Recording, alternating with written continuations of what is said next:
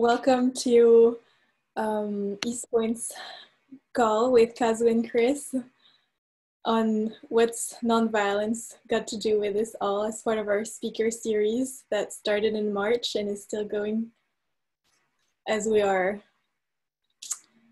navigating the month of July. I hope you're all well. Welcome. For those of you who are not muted, please make sure that you stay muted during the call unless you're asking a question. I'm going to introduce our upcoming events as we're waiting for more people to join in.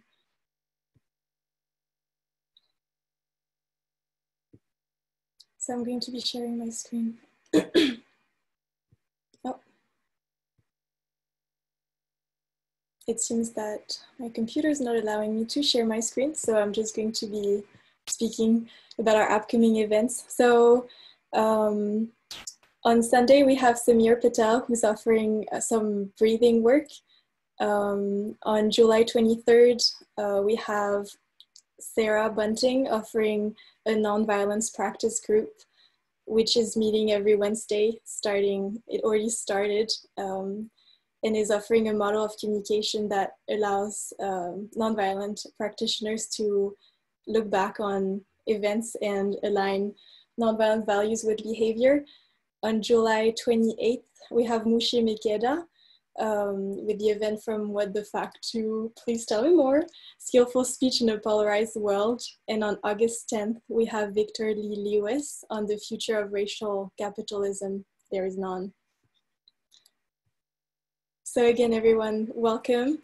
We're here with Kazu Haga and Chris Moore-Backman for our virtual event called What's Nonviolence Got to Do with This? My name is Astrid Monticlar. I am a core member at East Point, and it's my pleasure to introduce Theresa, who is a co-founder of East Point and a board member for East Point, and she will be introducing Kazu and Chris. So Theresa, sending it to you. Unmute here. Thank you, Astrid. Welcome, everyone. It's really, I was just scrolling through looking at everyone. So the topic that we're all here to hear about tonight, what's nonviolence got to do with it? I'm probably wildly biased, but I think it has everything to do with it. And I was thinking today, it reminded me of a quote from a poet or a philosopher, most likely both, from 14th century Japan, who said that all tempest, like a navel, has a hole in the middle through which a gull can soar in silence. So the two panelists tonight, what can I say? Kazu, well, I've known you the longest of the panelists. I don't mean the longest of everyone. Kazu is our founder and a member of our core team. He has over 20 years of experience, even though he doesn't look it, in nonviolence, restorative practices, training, and organizing. He is also, like Chris, a published author, and his book is Healing Resistance, a radically different response to harm. I'll turn around here.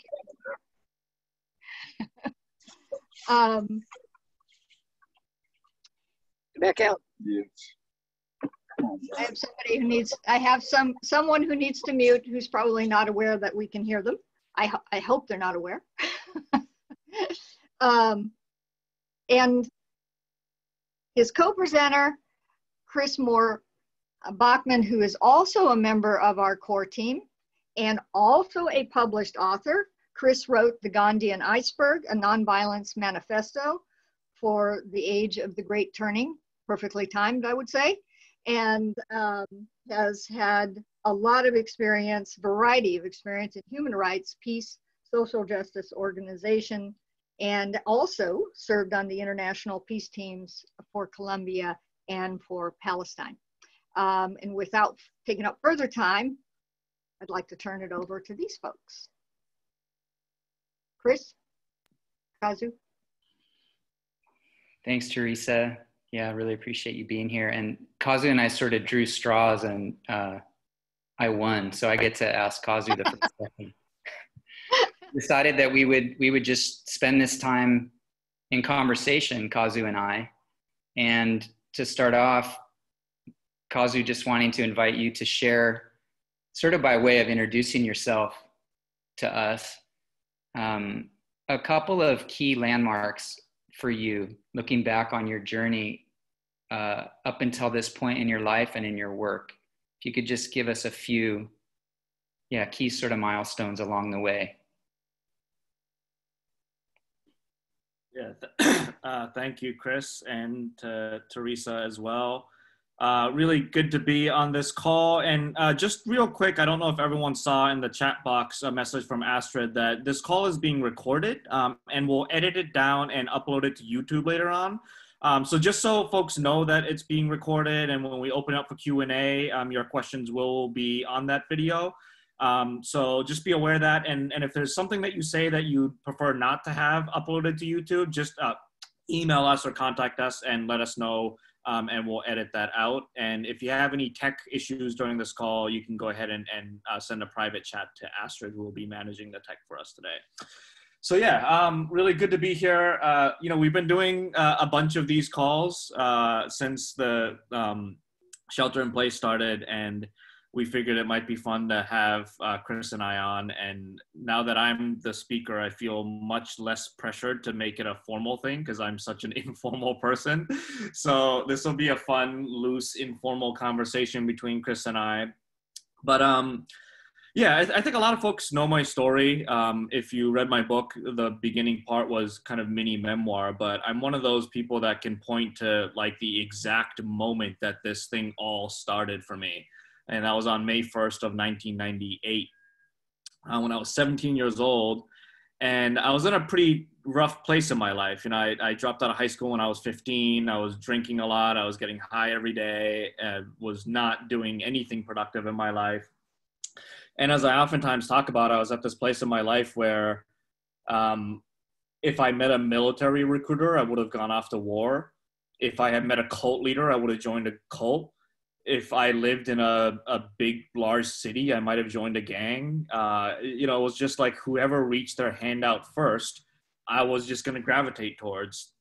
And luckily for me, it was a group of Buddhist monks and nuns who were really committed to nonviolence and social change. And so I met this group of Buddhist monastics, a Japanese order called Nipponzan-myo Hoji. And they were organizing a walking pilgrimage. They were going to walk from Massachusetts down the coast of New Orleans, and then eventually down the coast of Africa to retrace the Middle Passage. And they understood that the racism that we were dealing with in this country today is a direct result of the legacy of the genocide of indigenous peoples and the enslavement of African peoples. And if we don't go all the way back and heal that history, we weren't going to be able to address any of the issues going on today. And so, I was just a 17-year-old hippie kid that never did anything productive with my life. And I was just bored. And I heard about this pilgrimage like a week before it started. And I was like, oh, this sounds fun. It'll be something different, an opportunity for me to get out of town. So I decided to go on it for the first week and left home for a year and a half. Ended up going to New Orleans, and then ended up spending a year living in their monasteries throughout South Asia, India, Nepal, Sri Lanka.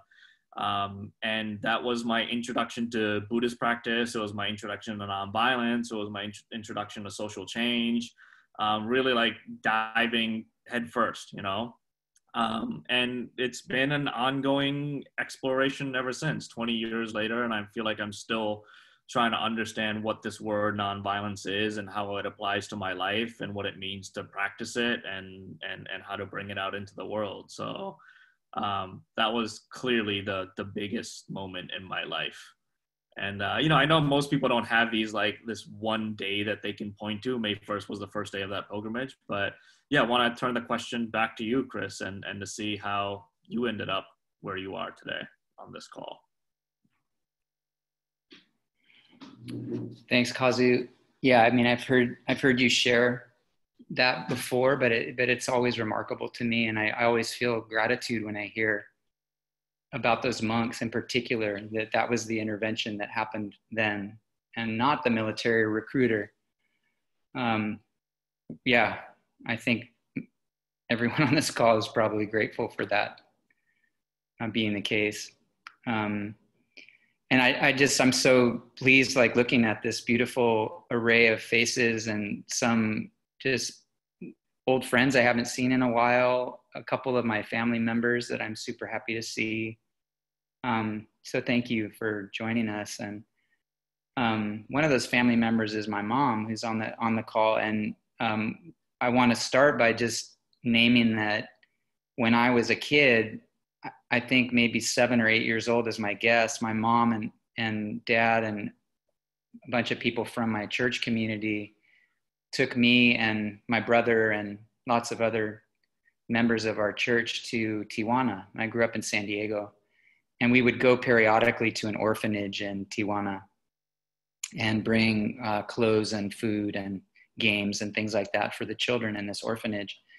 And I think perhaps the most formative experience in my life really happened on one of those trips when I befriended a young orphan boy in this orphanage. And, you know, I just had that immediate kind of connection with him in the way that kids can do, just sort of love at first sight. Like, we're friends now, and we played soccer and ate lunch together in this little tiny kitchen in this orphanage, and just enjoyed each other for the few hours we were there. And then when it was time for me to go, when my mom came to me and said, it's time for us to go, my heart just literally broke in two.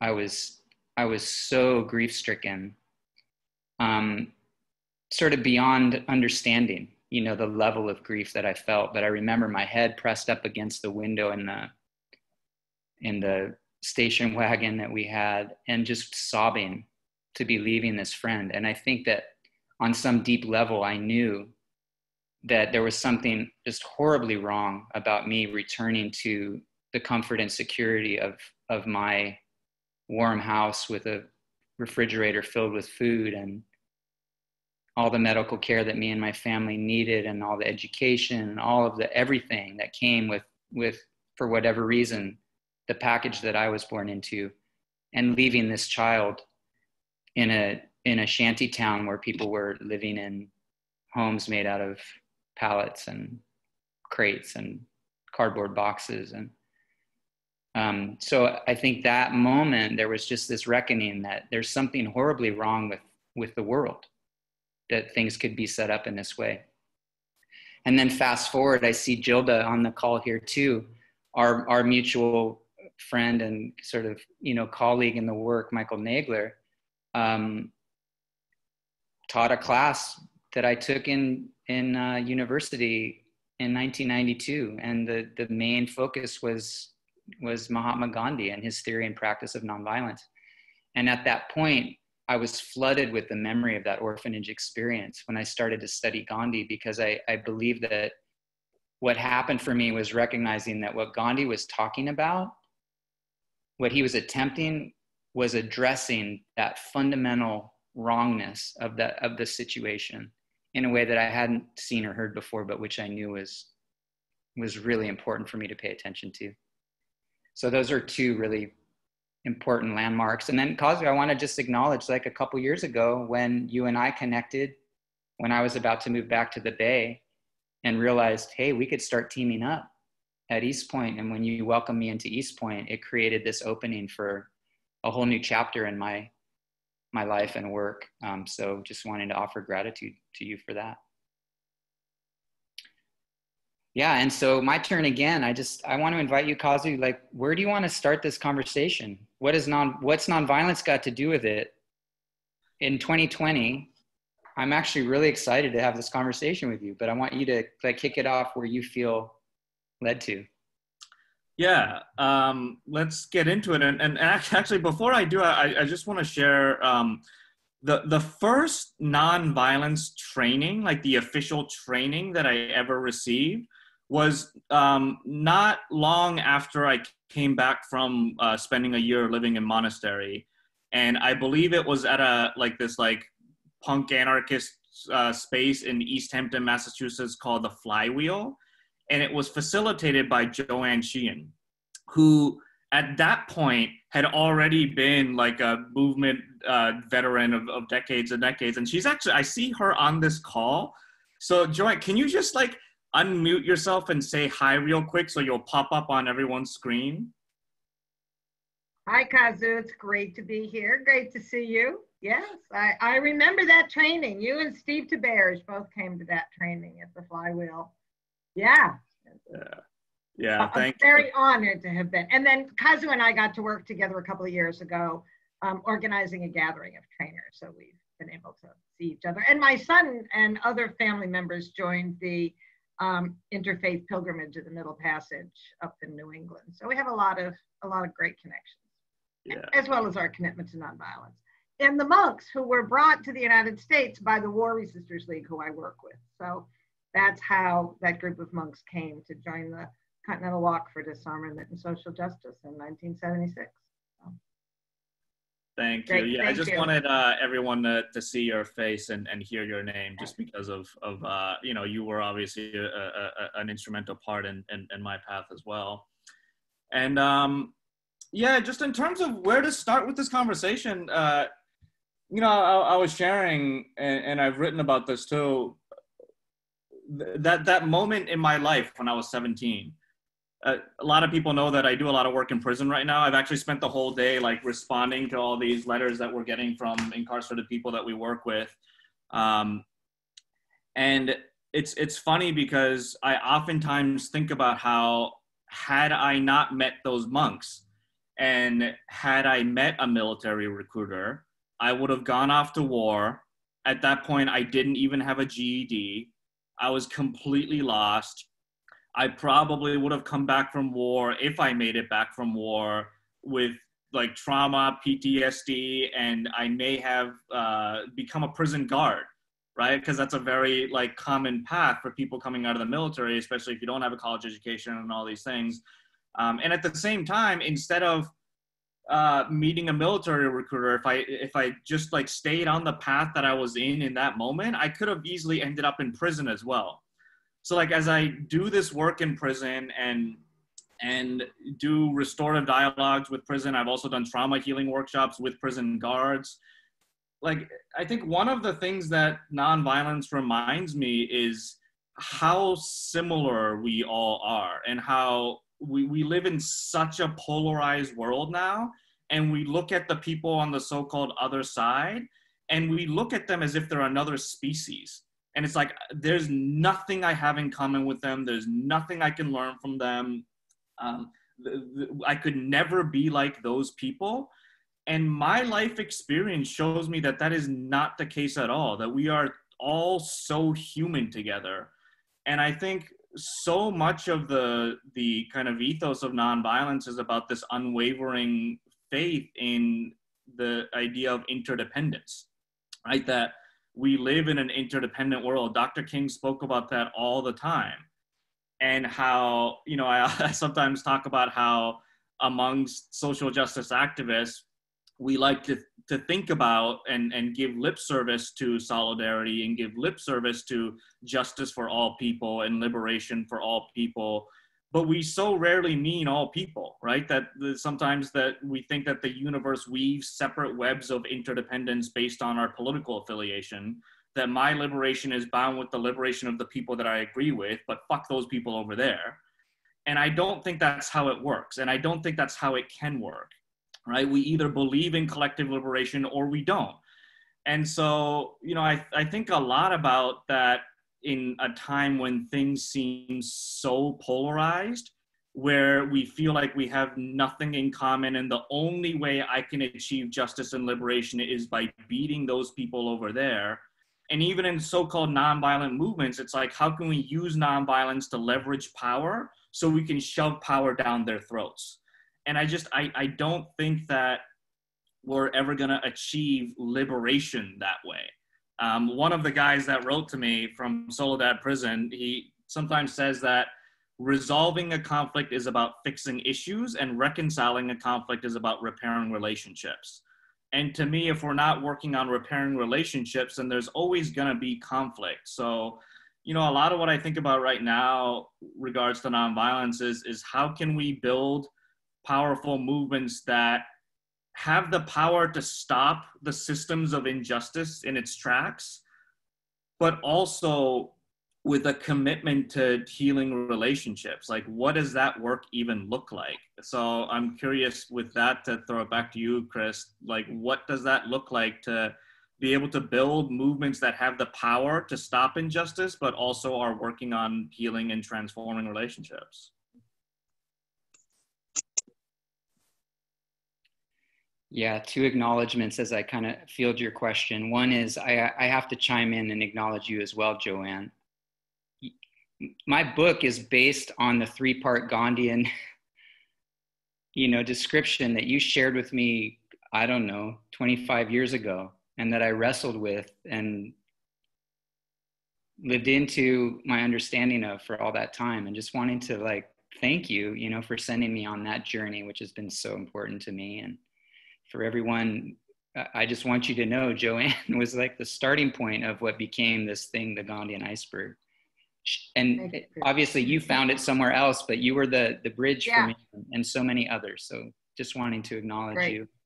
Thank you. And Kazu, wanting to acknowledge you in your book, thanking you for bringing this emphasis on healing, resistance work as healing work. I think that's a huge contribution to the community of people who are interested in nonviolence and trying to practice nonviolence. I think for me, one of the things that is crucial is to make the distinction between nonviolence, in answer to your question about, how do we enact this kind of healing impulse in movement spaces, in direct action spaces. And to me, it's really important that we come to grips with the fact that nonviolence is much more helpful to us when we think of it as a verb than as a noun. I've found that a lot of times folks want to talk about whether or not a particular thing is nonviolent or violent, or how nonviolent it is, or how violent it is, or to think of themselves as a nonviolence practitioner, or I'm sort of part of this camp that's with nonviolence. And I feel like it's much more helpful for us to think of nonviolence as an activity. It's something that we can do, and it's the kind of thing that you're either doing or you're not. And when we're doing it, yes, we're practicing nonviolence, but when we're not, it's important to just be real about that. And so for me, it's been actually a really, I think, healthy and humbling kind of experience over the course of my, growing up, which I'm still doing, to recognize that the default of my everyday life is shot through with violence. Just being in this body, in this society, the mess that we find ourselves in right now makes it almost, if not entirely, impossible for me to practice nonviolence in anything approaching purity. And there's actually something to me very liberating about accepting that as true, because then the question becomes, given that, how can I still try to inject nonviolence, which is synonymous with love for me and many, into this situation? Accepting that then that becomes this kind of awkward and humbling mix of violence and nonviolence, which I honestly think is the best we can hope for right now. Because when we're honest, we're a civilization that's committing ecocide.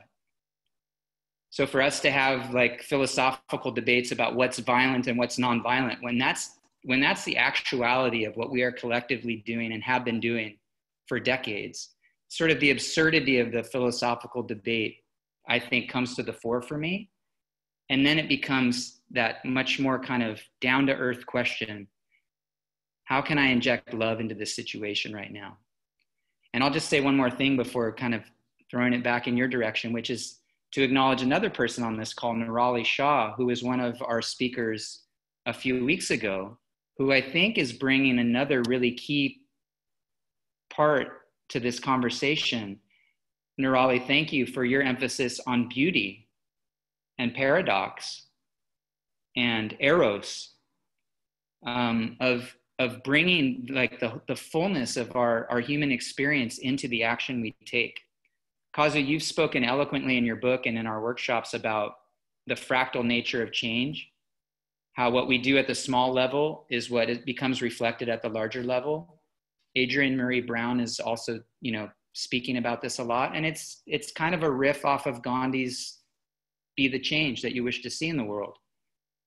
So I would just like ask the question, when I think about that, if beauty isn't part of the thing that we're setting in motion, then I think we're in trouble, because what we want to see come out of all of this is something beautiful and whole.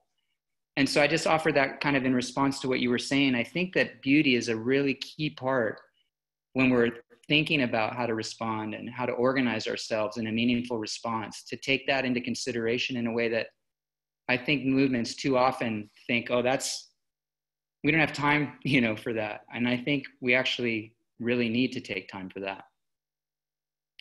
So kind of along those lines, and you can go wherever you want, Kazu, but I have been thinking a lot about the fractal nature of transformation and what you've said about that, and invite you to share on that more if you wish. Yeah, thank you. So much I could say, and also just noting that there's so many more people we could shout out on this call, right? It's really cool to see everyone's names here. Yeah, the last, 5 or 6 years of my life, I've actually have been less engaged in direct action work and the like social change movement building work. There's been moments, of course, Chris and I were both in Standing Rock and during the initial kind of rise of Black Lives Matter, I was very active. But for the most part, I've been spending my time in prison, doing a lot of healing work and trauma healing work and restorative dialogues between people who have been harmed. And in doing that work, I've learned a lot about what it takes to heal relationships between two people. And the work of restorative justice and the work of repairing relationships between two people who have been harmed through, homicide and extreme cases of violence never happens by othering, right? It never happens by like going to the person who caused the harm and saying, you're a criminal, you're a bad person, we need to shut you down. And at the same, like we all understand that. I think even without having gone to a restorative justice training, we all like intrinsically understand that. But when we extrapolate out to social level, like social scales, that's what we do to try to create change, right? We try to shame people into transformation, and we try to shut down the other side saying, you're the problem, when we would never do that in a restorative dialogue. And so a lot of what I've been thinking about, what we've been exploring at East Point with Nirali, is like, even like I've been thinking about like, what would it look like if we use nonviolent direct action as a modality for healing collective trauma, right? Like one of the things that I learned on that pilgrimage when I was 17 years old is that every single person that lives in this country have a part in holding collective trauma. Like as a nation, we can't experience something as gross as genocide and enslavement without that manifesting as collective trauma that gets passed down from generation and it's not just with people of African and indigenous descent, right? Like being a slave owner destroys your soul, right? Like being the side that causes harm. And this is the same in when I work in prisons. Like for every person that has committed harm, there's an incredible amount of trauma that is associated with having caused another person harm. And so everyone, like collectively, this country has trauma. And so what would it look like if we were able to use direct action as a modality of trauma healing? And one of the things that I noticed is, you know, in nonviolent theory, we talk about how the more escalated the level of violence is, the more we have to escalate our nonviolent response, right? Telling someone who is about to like lose themselves and kill somebody that everything's gonna be fine, just take a deep breath, might not be the appropriate response. And filling out a petition for the Black Lives Matter movement is not the appropriate response, right? We need to escalate our responses. And at the same time, in my experience, I've noticed that the more we escalate our nonviolent tactics, the more we escalate our polarization. And the more we escalate this us versus them worldview. And it's that us versus them worldview, it's that polarized binary worldview that is destroying this planet. And so what would it look like? Like, what are the things that we need to be doing on our own healing practices, our own spiritual practices, as well as what are the practices that we need to be adopting in our movement spaces so that we can escalate the tactics to match the incredible high levels of violence that we're witnessing against Black and brown communities, against the earth, against non-binary folks, against all of these communities, against all of us, while doubling down on healing, right? So I know that for myself, I've really had to look at, like, if we're asking society to go to the darkest places and heal the wounds of the enslavement of African peoples and the genocide of indigenous peoples, like, we're asking this country to have a conversation about like the original sins, like the original core traumas, right? And so what am I doing to look at my original sins, my core traumas, like all of my childhood traumas? If I'm not working on the thing that I least want to work on in my life, and the things that I least want to talk about, then I'm not in a position to be able to hold that conversation with the world, with society, right? So I think part of the work of nonviolence is really looking at the ways that we carry violence within ourselves. Like, we all have childhood traumas. And, you know, I'll kind of wrap up with this and pass the baton back to you. But in our work in the prisons, there's a great quote from Stacey Haynes that says, "Shame derives its power from being unspoken." Right? We all have things that we feel shame around. And when we don't know how to speak directly to it, it ends up running our lives.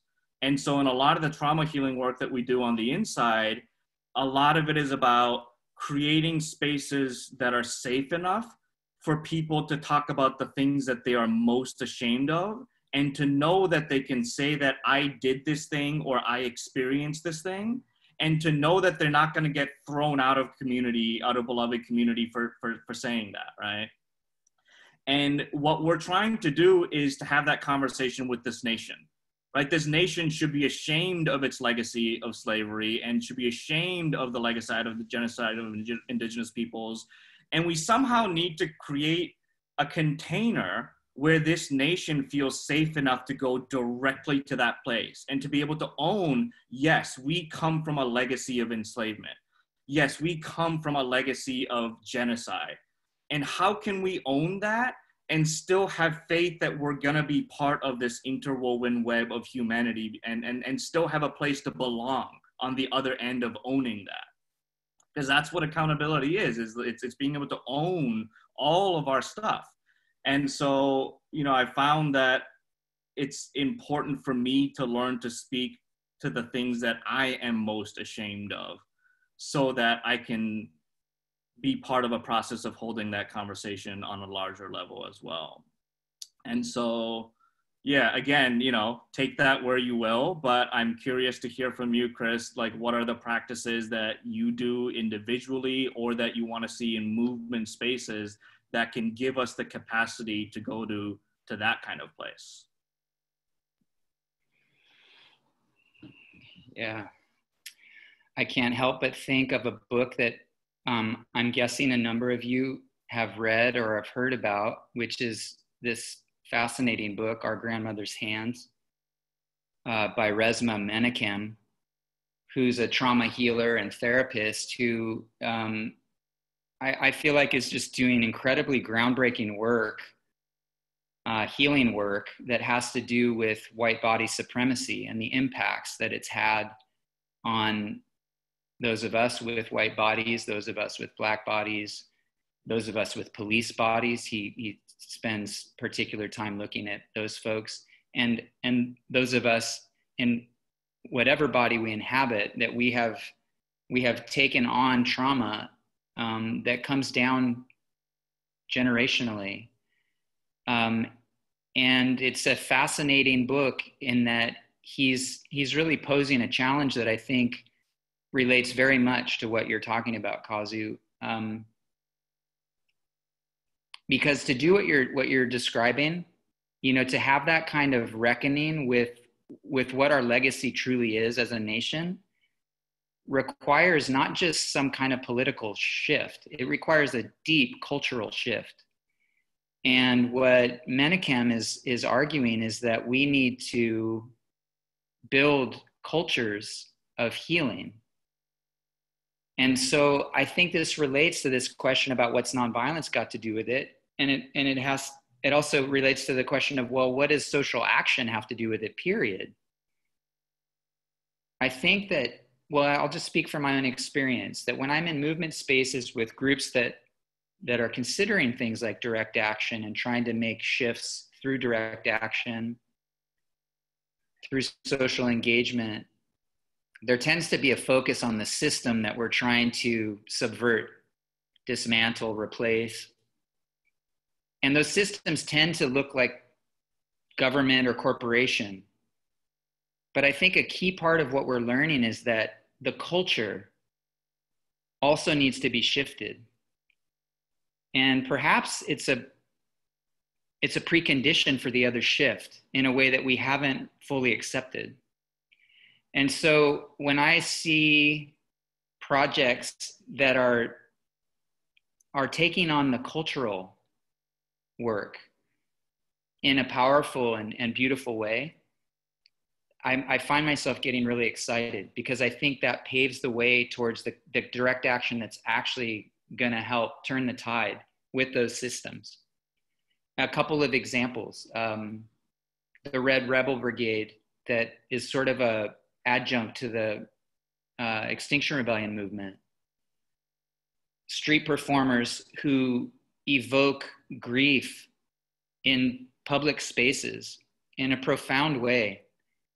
The import of Red Rebels here has been problematic for various reasons. It started in the UK, and it's been a little bit complicated here, but that's sort of beside the point I'm making, which is that kind of embodied culture shifting, beautiful expression in public spaces in tandem with, joined at the hip with direct action is really exciting to me. And I've been in those spaces and have felt what it's like to be on the receiving end of that energetic shift that happens. It's a culture shifting thing. And just wanting to acknowledge too that there's a group here in the Bay Area right now, a group of white identifying people who have launched a reparations procession, which is a 40-day process of mourning and returning, where folks are walking 9 miles every day from the Berkeley Shell Mound to Fruitvale Plaza, or Fruitvale Station, where Oscar Grant was killed. And it's a process of embodied mourning. It's a penitential daily walk in silence. The lead mourner wears a veil. Everyone's dressed in black. And it's a beautiful thing to witness.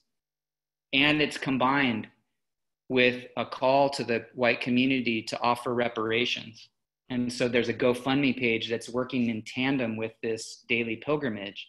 Again, this is just an example of a different way of thinking about direct action. We wouldn't maybe call that direct action because it doesn't involve civil disobedience, but it involves disobedience to the culture that puts limits on our understanding of what's possible for us as human beings. You know, that's what I feel like is so profound about it. And I hope is creating a pathway to new forms of direct action that can reflect that same work of bringing ourselves into a more sort of beautiful acceptance of our potential as human beings when we live into the fullness of who we are. And so the grief, beauty, all of that is, those are parts of our movements that we haven't brought in enough. And I feel like that's crucial to the work that you're describing. So Kazu, I'm just kind of noting the time. I wonder if maybe one more sort of quick back and forth. Does that seem? Yeah, if I have one more question for you. And we'll get into small groups after that, so. Yeah. Well, I guess, you know, I sort of started with this theme of nonviolence as a verb. And it reminds me how you in our workshops have talked about, you use the analogy of nonviolence as a martial art. And I wonder if maybe you wanted to share a little bit about that and how that may relate to this conversation that we're having now about the relevance of nonviolence today. Yeah, so, you know, I've been somewhat controversially, I'm a fan of mixed martial arts now. Not the most nonviolent thing in the world, but it's how I have some semblance of balance in my life. And, you know, as Chris was saying, like, I think it's dangerous to look at nonviolence as like a thing, either a thing to become, or, you know, I oftentimes talk about how when I started doing nonviolence trainings, I had this understanding that when I started facilitating them, I had a very shallow understanding of it initially, of course, and I was basically under the impression that, oh, we can ask people to come to a 2-hour nonviolence training before going to a major demonstration, and that's what nonviolence is, right? But I realized that, you know, nobody has ever gone to a 2-hour or 2-day or 2-week karate seminar and then walked away being like, oh, I understand what karate is. I never have to train in it anymore, right? That's not that, like, that's a silly thing to think about. And, you know, similarly, like, even if you have been going to karate practice for 20 years, you never become karate, right? Even if you meditate every day for 50 years, you never become meditation. It's not a thing to become, but it's a practice that we're engaged in every single day, and a muscle that we're trying to build and getting stronger and stronger every single day. And I think it's dangerous when we think that it's just a thing that we become, like, oh, we've arrived there, I'm a nonviolent person, therefore what? We don't need to keep practicing it. So, you know, I think it's important for all of us to look at nonviolence in that way as yeah, just something that we never have to stop training in. And so, yeah, I know it's, we want to get into small groups, so I'll hand it back to Chris, and just curious to hear your thoughts. And again, you know, take it in any way. But in Chris's book, The Gandhian Iceberg, he talks about the kind of threefold approach of self-purification, or the personal transformative work, constructive program, which is about building the institutions that we need to take care of the needs of our own communities, and satyagraha, or the political resistance part of organizing. And I've heard you talk about, Chris, how according to Gandhi, the work of political resistance was the smallest part of the work, which is why in your analogy, it only represents the tip of the iceberg. But I've also heard you talk about, like, because of the heightened level of violence that we're witnessing today, we actually need to be engaged in direct action work even more. And so I'm wondering if you can just talk about, like, the urgency and maybe the opportunity of this moment. Like, what are you seeing in this moment today and how should we be called to respond? Yeah, thanks, Kazu. Yeah, I want to just kind of point out that kind of within that description of Gandhi's sort of approach and maybe the prioritization, I mean, Gandhi, I believe, argued it's all essential, But what he talked about was how the self-purification, that's the ground from which it all comes. If there is a fractal nature to transformation, then we ourselves are the instruments that we're using to facilitate that transformation. So we need to be tuned accordingly, you know? And the constructive program work, Gandhi said, it was just like 90% of where he wanted the energy of the people to be putting, you know, to be put. And satyagraha, the direct action, he said, was something that you resort to when constructive program is impeded. So as we're building the nonviolent society we long to live in, when empire gets in the way of that process, then we turn to direct action to meet that challenge. And so what I argue is that for a very long time now, our constructive program has been so impeded, but we've been in denial or just in a state of unknowing of how impeded it is. So much so that, as I said before, collectively, we're committing ecocide. The system is set up in such a way where the building up of a nonviolent society is obstructed so much that we're actually destroying life. We're destroying the Earth's life support system. And so I've noticed that a lot of people are really excited about constructive program, because that, honestly, it's kind of the fun part. It's where we build the stuff in the community and work together to shape things in the way that really meets our heart's longing. But my sense is that we really do need to move into direct action enormously to get those blockages out of the way so that we have a chance at a livable future. And the way that I'm thinking about direct action right now is itself evolving dramatically in relation to what I was sharing before about culture shift and beauty and injecting into the action what we actually want to see, which I think is totally harmonious with what you're talking about, Kazu, in terms of not projecting our enemy images onto anybody. No exceptions. If we're talking about beloved community, which I believe is also synonymous with nonviolence, then that means we recognize that we're all broken vessels in this. We're all complicit in the mess we're in. And so pointing fingers and that enemy imagery is not serving. So the direct action that's needed, I'm personally most excited about the culture shifting work, because I think it's teaching us what's needed to generate the kind of presence we want when we're face up with those systems. The other last thing I'll say is that I think the convergence of COVID and the uprisings in the wake of George Floyd's murder has offered us a profound opportunity to embrace a level of collective transformation that I haven't seen in my lifetime.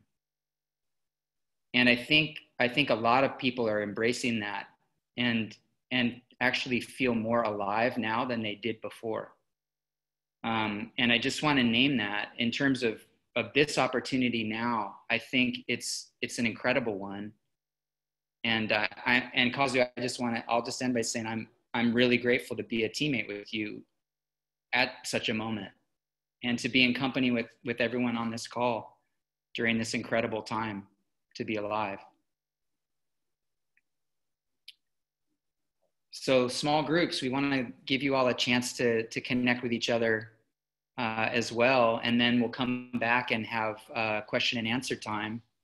And our thought here, Kazu, chime in if I leave anything out, was simply to just have you get in small groups, I think of 3, maybe 3s or 4s, depending on how the numbers work out, and to just share with the people in your room, your breakout room, what came up for you as you listened to Kazu and my dialogue, and perhaps what questions are you sitting with, you know, as you come into that space with your small group. Sound good?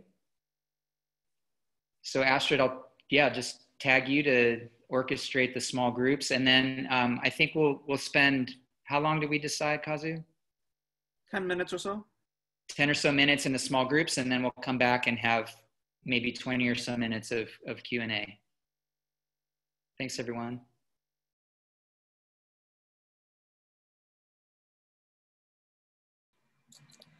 Welcome back, everyone. Thank you for still being here with us. I see you, Kim. We're going.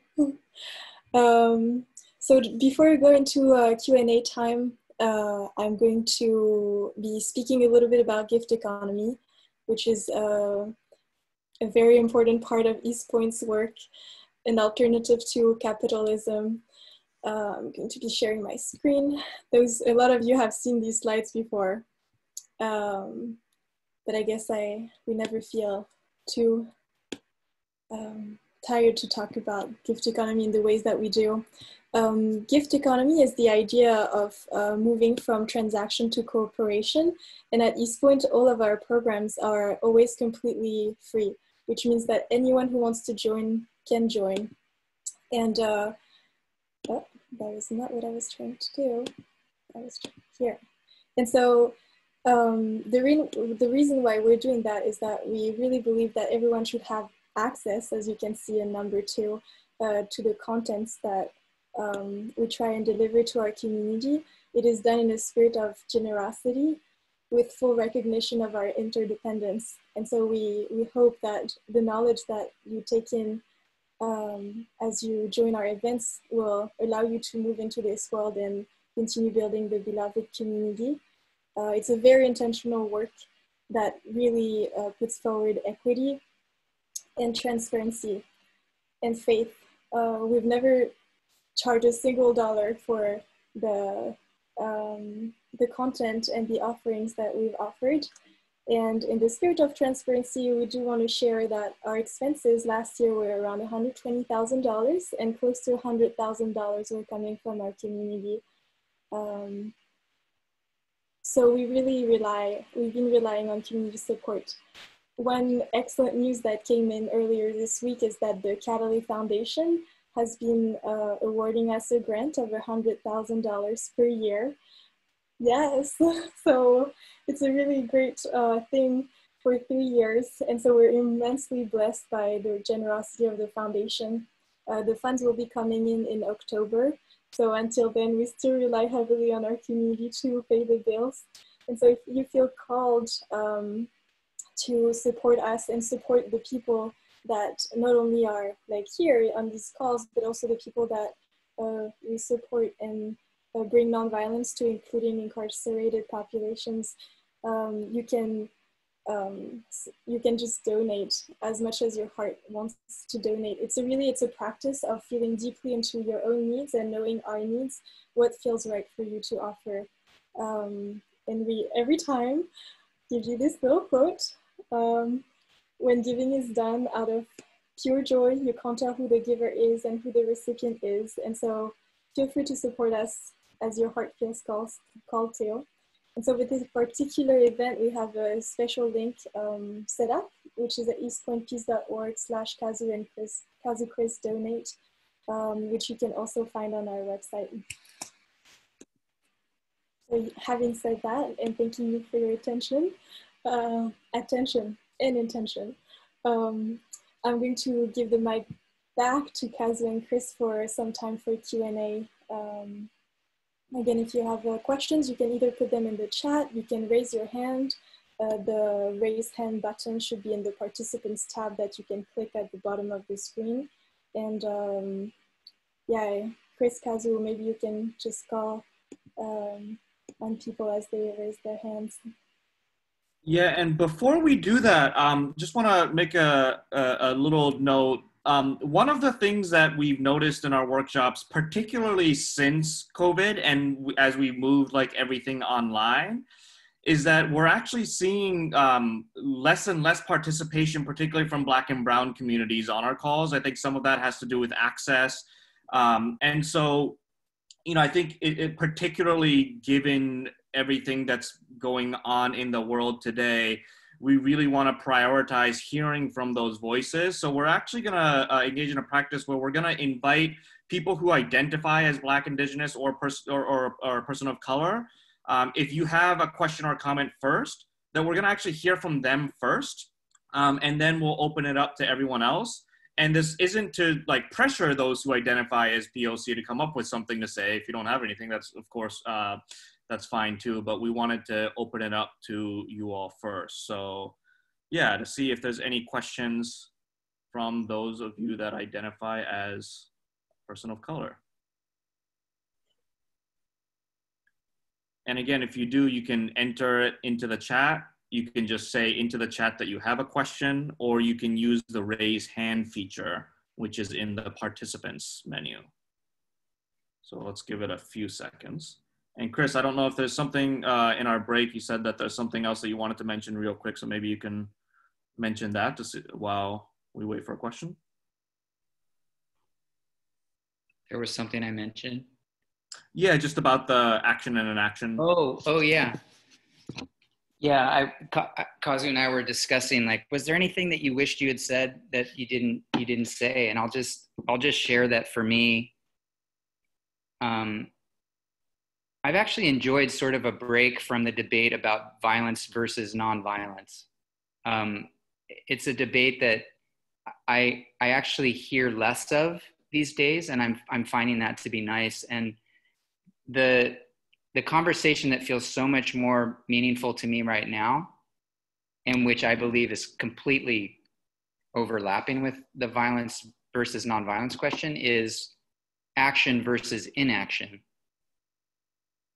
To me, that's the more kind of fundamental question for us right now. And for me, it relates to an experience I had when I worked in a domestic violence shelter for a year or so, of coming to grips with how incredibly harmful the form of violence is that is known as neglect. And I feel like there's a way in which we have not reckoned with how far-reaching and harmful neglect has been within the nonviolence community. And that goes back to the last question you asked me, Kazu, about the importance of satyagraha. That I actually believe not taking action in the face of injustice is a form of violence. And I just wanted to name that as to me, a much more juicy conversation to have, action versus inaction, instead of the violence versus nonviolence.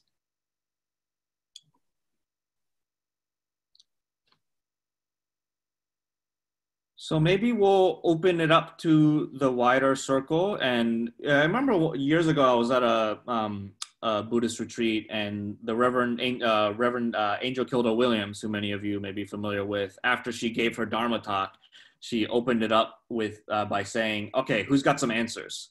So it does, like, Q&A doesn't have to be a question for us. If you just want to share a comment or a reflection, you're welcome to do that as well. So invite anyone to raise your hand or enter something into the chat. And as that comes in, I'll just share that, you know, when I was like most heavily involved in the violence versus nonviolence debate was during the Occupy movement. And I remember at that moment saying a lot to anyone that'll listen, the debate that I want to have is what's effective versus not effective. Because when we start to ask that question, then it forces us to be really clear about what it is that we're actually trying to do, right? And oftentimes movements don't think enough about that. And if our commitment is to healing, then obviously we know what's gonna work and what's not gonna work. And so it really forces us to ask what it is that we're trying to accomplish too. So I see Elaine's hand. So Elaine, if you wanna unmute yourself, and then we'll hear from Leetsen after that.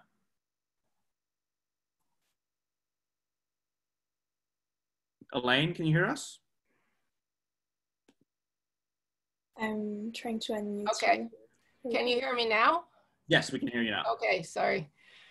I'm in Seattle, and recently I've been staying home mostly due to COVID. And one of the ways that I try to keep up on what's going on in the street is through Facebook live streaming citizen journalist Omari Salisbury. And I heard him share so powerfully about his experience when that famous, probably most people have heard of the area in Seattle called the CHOP, where the people took over a section of the city. But there was a lot of struggle going on there. And of course, it was very challenging. And now, more recently, after that's been disbanded and shifted around, people have been, I guess, showing up, offering support, offering help, NGOs or churches, I don't know exactly who. But his strong comment was, where have you been? That we needed you to help us, help mentor us, help support us, to bring skills of conflict resolution during that time of the CHOP. And nobody came. And so these rather young, largely, I don't know how experienced they were, but they were young, probably leaders, were left to try to figure it out. And I just felt so convicted, I guess, by that plea that was passed of where were you? And I guess I take that now as seeing how needed the skills are from people that believe in nonviolence, and that how can we be prepared to actually act in times. I mean, I can understand why some people wouldn't show up because they wouldn't have felt safe, but still, it was an opportunity that was missed, but hopefully there'll be more. Thank you. And that's a comment that I feel like I hear in almost every kind of movement moment. Like I remember during Occupy, that was a big question too, because I think a lot of communities of color, you know, one of the reasons why I think some people of color weren't as involved in Occupy was because I heard a lot of people say, well, like this has been our life for 400 years, like welcome to reality, where have you been for the last 400 years? And, you know, and at the same time, like it's better late than never, I guess, right? And I think part of what we have to like have the courage to do is to not have the answers and to not know what to do and to stumble our way through it, right? And to not be afraid to make mistakes and to own them when we do and to just keep chugging along, you know? So, Chris, I don't know if there's anything you want to say before we... Well, I'm reminded of an experience I had when I was on a peace team project in Palestine with an organization called Christian Peacemaker Teams. And we were just a tiny little, motley little crew of people who were there to try to offer some kind of service to families in Hebron under occupation. And my first stint there, a few times people came to me and said, why is your group so small? Where are the others? And I really let that hit me, you know, of like, we are just this tiny little group of people in a country of millions and millions of able-bodied people who could have made the choice to put their bodies in that situation. And I just want to like name that, and I name this for myself and other people who are white identifying people, that what I hear in your comment as a white person, it immediately brings to mind my own addiction to comfort. And I think that is part of the opportunity we have now, is to really evaluate kind of what Kazu was saying about what's effective. When you ask that question, then it forces us to ask, well, what are we really after? What do we really long for? What is our goal really? And if we let ourselves ask that question, I think we'll have to have a good wrestling match with our addiction to comfort. And I'm saying our, for folks like me who experience that. I don't mean that to ascribe that to every white-bodied person on this call, but I have noticed that it's a malady that many white-bodied people are dealing with. Thank you, Elaine. Li Sun.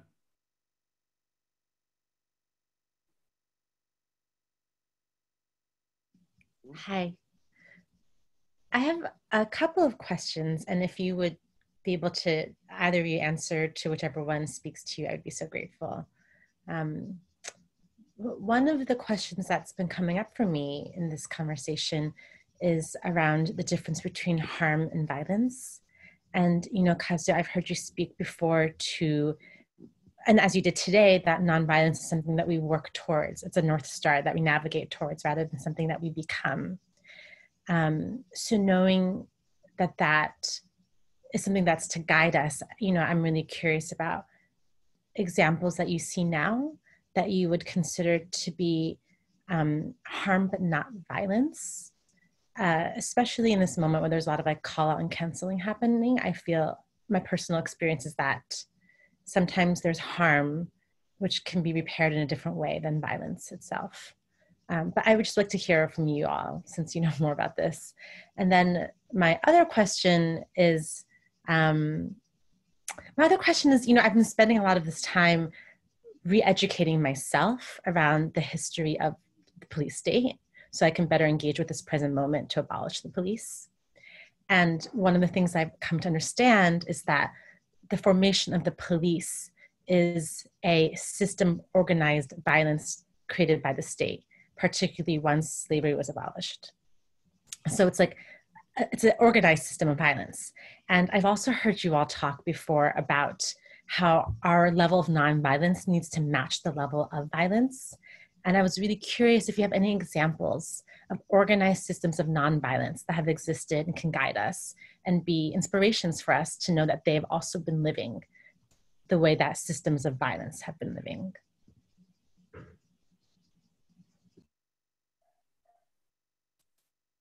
Chris, you want to go first, or? Go for it. First of all, we don't know more than anyone on this call, so that feels like pressure. Yeah, I mean, around policing, because there's another question from someone around that too. So maybe I'll try to like merge a response to both of those questions.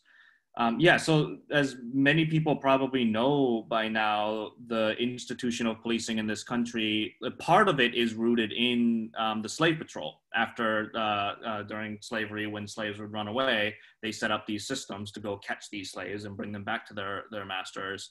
And that is one of the roots of the police. And even in Oakland, where I live, I'm assuming several of us are in Oakland, the Oakland Police Department really grew when there was a lot of migration of Black folks from the South to work in the ports in Oakland.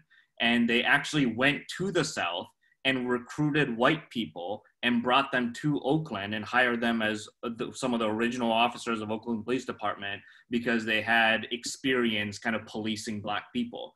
And so it's impossible to separate out that lineage, that legacy with institutional police now. And I mean, as far as nonviolent institutions, there's not as many examples that have been institutionalized at the same level as the US military or the police department, right? There are examples of attempts to institutionalize nonviolence within police departments. People may have mixed beliefs about that, but for example, the Providence, Rhode Island, all of their police officers at one point were trained in Kingian Nonviolence. The Miami-Dade Sheriff's Department at one point had 300 officers who were trained as trainers in Kingian Nonviolence. And those are examples where you can see statistically the rate of violence, including not just like police violence, but the rate of violence in the community dropped dramatically. And specifically in the example of the Miami-Dade Police Department, they realized, because there was during a time when there were a lot of riots going on in Miami area, and they realized that once the police were trained in nonviolence, the violence that they thought was starting in the community also dropped. right? Because it turns out that the police was largely responsible for instigating a lot of the violence. I can also think of examples like Nonviolent Peace Force and Christian peacemaker teams that Chris has mentioned and Gilda on the call is part of, who train masses of people in nonviolent peacekeeping and send them into conflict regions as an alternative to the military. So there's things like that. Chris may have other examples. And just kind of one last thing back to police systems and how we work with police systems, how we work with police at systems level with Black Lives Matter. I've done a lot of work with law enforcement and I have sat in circles with law enforcement. Sorry, my phone is speaking to me again.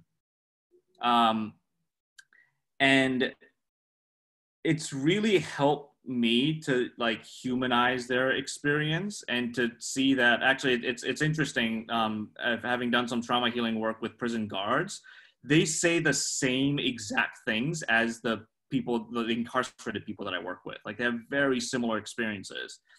So I think part of it is learning to hear their stories and humanizing their experience and acknowledging that the system of policing is violent towards everybody.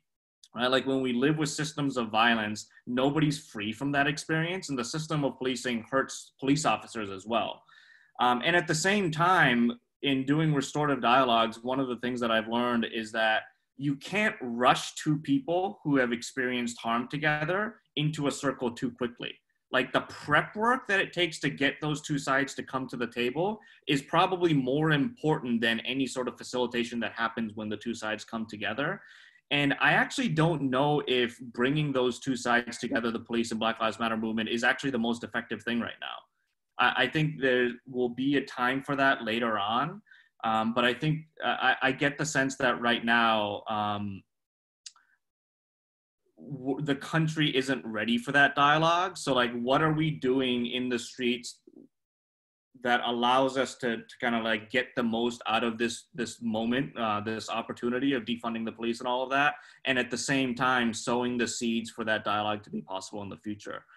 So I feel like I just rambled and didn't actually directly respond to your question too much, but wondering if Chris has any thoughts on that. Well, in response to your second question, I'm just kind of noting the time too, and kind of to cut to the chase, I'm going to put a book in the chat that I found super helpful in terms of offering examples of communities that were coming up with new ways of approaching resolving, serious conflict and without resorting to the police. Really powerful restorative justice and transformative conflict transformation kind of experiments. Locked Down, Locked Out by Maya Shenwar. So Litzen, I encourage you to like check that out if you can. And I want to actually just quickly throw the first question back to you, Litzen, just for a clarification, because it felt really important what you were getting at, the difference between harm and violence. And I wanted to just make sure I was understanding what you were saying. Can you just give me an example of what you meant, like when you said harm that happens without violence? Okay.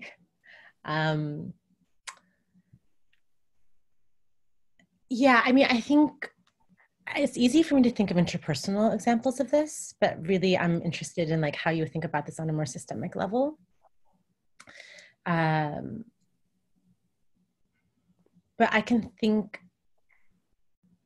of interpersonal situations of somebody, I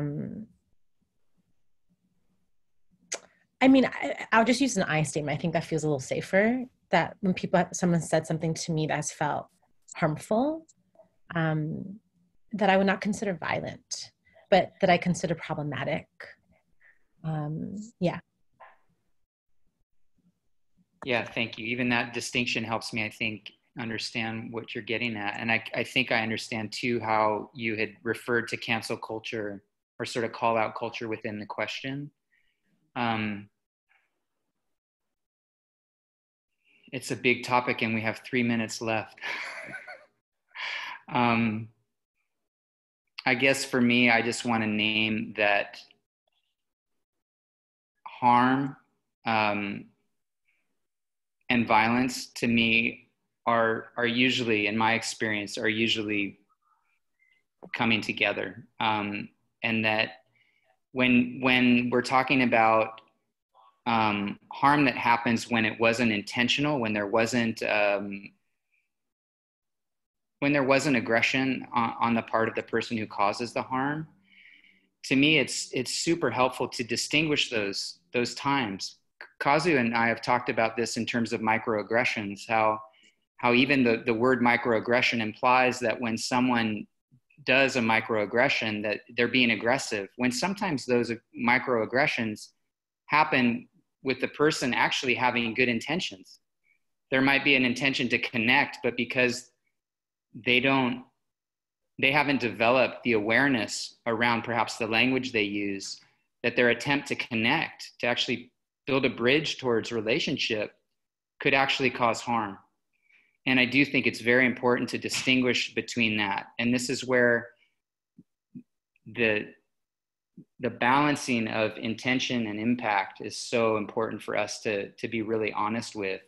And I think as a kind of general rule, to err on the side of tending to the impact, regardless of our intention, is key.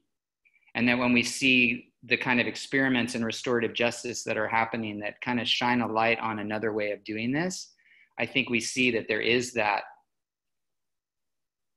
built into it, the inclination to look and tend to the harm that's been done regardless of intent.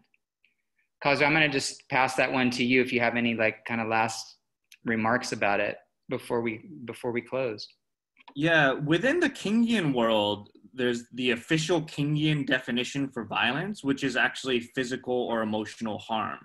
So within that Kingian definition, I don't think there is a distinction made. And I tend to kind of agree with Chris. I wonder if the distinction isn't as important as like how we respond to it, right? Like what you're calling harm, I think, you know, sometimes because we live in this world where nuance no longer exists, anything that is harm or violence is just put in this bucket as this is violent, period. And therefore the response to violence has to be with a certain level of escalation. And perhaps because of that, we have a tendency to respond to what you're describing as harm in a way that, like as if it was the most egregious thing in the world, and it becomes a less skillful response to that. So I think we definitely need to have some awareness of like the scale of harm, right? Because again, like the scale of our response has to match the scale of the harm. And this is something we were talking about earlier before you came on, I think. And I think sometimes we take something like a police killing of an unarmed Black person and say, well, we need to fill a petition, and that's not the appropriate response. But at the same time, I think sometimes we take something like a microaggression and respond to it in a way as if it was the most egregious, most violent thing that has ever happened. And that's not a skillful response either. And so I think just really being aware of what the kind of escalation level is and how much harm was done. And that requires us to be in deep relationship with the person that received harm and to really hear their impact and their story. And to figure out skillful responses to that. So I apologize that we didn't get to a lot of these questions, but definitely look forward to continuing to be in community with you all. We'll send follow-up emails with some additional resources. And so I think with that, I'll hand it back to Astrid for us to close, but want to thank you all for joining us. And it's really good to see many old faces and some new faces, and look forward to seeing you all again. Chris, I don't know if you have anything you want to say for closing, and then we'll hand it back to Astrid. Yeah, just feeling a lot of gratitude for this time with you all. And thank you, Kazu, for being such a great conversation partner and teammate in this work. It was fun. Thank you so much to the both of you. It's been a pleasure. It's been immensely interesting, and I hope that all of you are taking something out of this call. If you want to save the chat, I assume that you can click on the 3 dots at the bottom of your chat and save the chat, because there are a lot of resources that were put in the chat. So you can do that before leaving. And if, as you're exiting, you want to say thank you or bye, feel free to unmute yourself. Thank you so much for coming, and take care. Thank you, everybody. Thanks, everyone. Thank you. Thank you. Everyone. Thank you. Thank you very much. Thank you so much. Bye-bye. Thank you, Anita. Good to see you, Bye-bye. Astrid. Bye. Good work. Hey, Anita. Great to see you. Great work. All these beautiful faces. Yeah. Be well. Wow.